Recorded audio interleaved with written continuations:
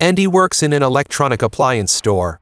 He's 40 years old and still doesn't have a family.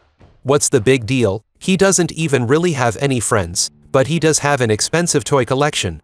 His work partner named Carl is always bragging about how cool and fun his weekends are. But Andy, unfortunately, can't brag about the same, because every weekend is spent alone at home. One day the guys from work are going to play poker. They decide to invite Andy, and he immediately agrees. The guys think that Andy will be easy prey, but it turns out that he plays poker wonderfully and calmly beats the guys. During the game, the guys start bragging about their exploits in the bedroom.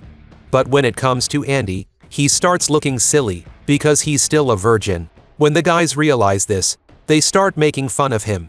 Even though Andy tried to deny everything, there was no way to change the minds of his coworkers. The next day, when Andy comes to work, at first he thinks everything is as usual, but then he realizes that his little problem is known by all the staff, including the store manager named Paula. Andy burns with shame and runs away. A guy named David catches up with him and apologizes for the guy's behavior. He asks how it is that he is still a virgin, and then Andy explains that at one time he was inexperienced and made stupid mistakes that scared girls away. And as time went on, he became more and more nervous, after which he just stopped trying. David says they want to help him, so he invites him to go to the club with them. There, a guy named Jake convinces Andy to try to pick up a drunk girl, but after a couple of failed attempts, the company joins the bachelorette party. A girl named Nikki pays attention to Andy and suggests he go to her house. On the way, they almost get into an accident a few times, and when they arrive, some people start crying, and then he all vomits right in his face. After that, of course, he goes home. The next day, when he arrives, who meets a middle-aged woman named Trish. Andy helps her pick out the right product, and she gives him her phone number in return, and tells him that she works at the store across the street. In the evening, the company goes to a bar to celebrate Andy's success. After all, the woman herself gave him her phone number and hinted at a meeting. Although the guys advise him to get the experience first before asking Trish out. The next morning, Andy decides to call Trish after all, but when she picks up the phone, the man freaks out and drops the call. At work, Jay tells Andy that he needs to take care of himself and clean up periodically. They go to a beauty salon, where Andy agrees to get a chest depilation, but when he realizes how much it hurts, he just goes home. After completing the procedure the next day, Kyle tells Andy that the depilation was a stupid idea and that it doesn't matter what he looks like, because girls need to be entertained by conversation. On Kyle's advice, Andy goes to the bookstores and starts flirting with a salesgirl. Oddly enough, it goes very well and Andy gains confidence. In the evening, he tries to call Trish again, but this time he loses his temper and pretends to be the manager of the TV store, then just hangs up. Then David comes to him and gives him his collection of adult movies.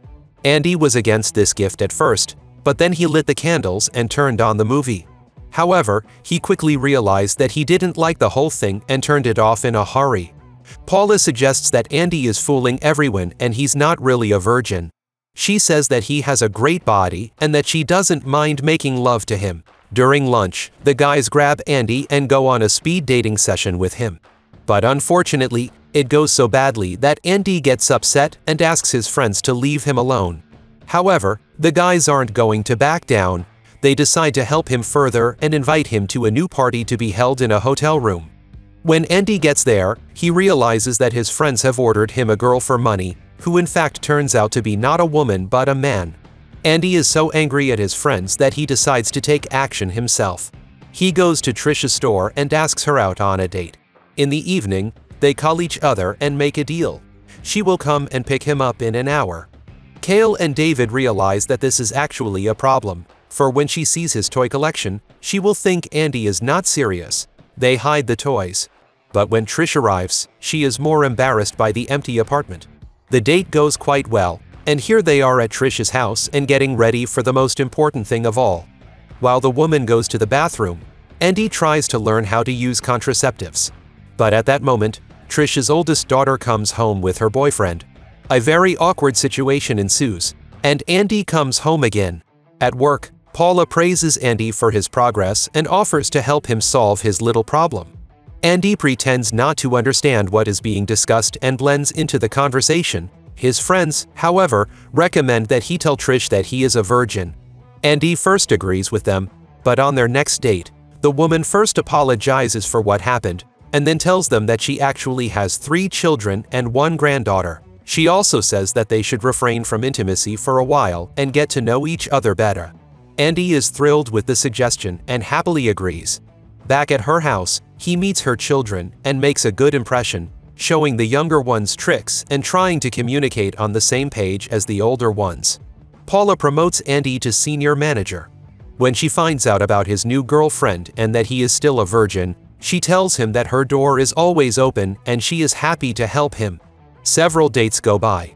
Andy and Trish get along just fine.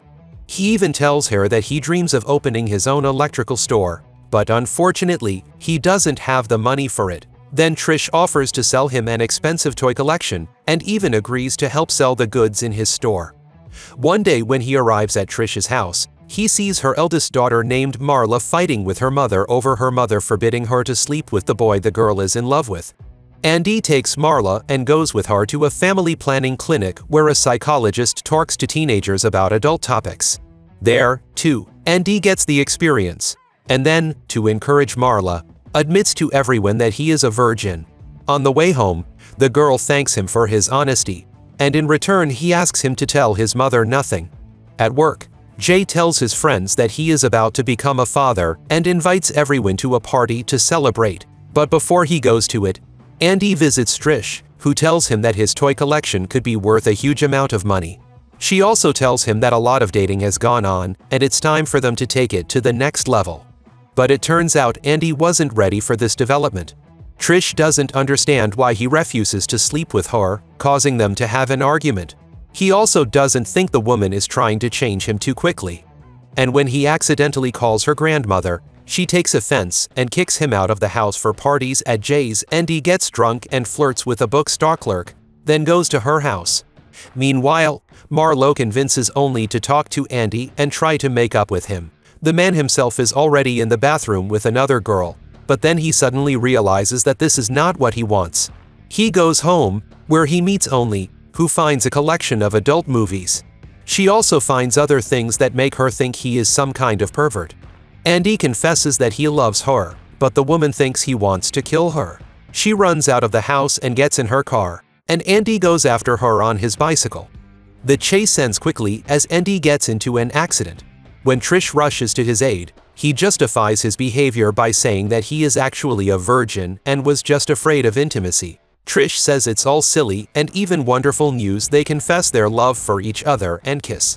Some time passes. Andy does sell his toys and gets $500,000 for the collection. This money is enough to play a fancy wedding and open a small store. Immediately after the wedding, they go to a hotel where Andy finally loses his virginity for 40 years. The end of the movie. That's all. Write your opinion in the comments if you liked the movie. Also check out the recommended videos that came up on your screens. They are very interesting too. See you soon. Bye.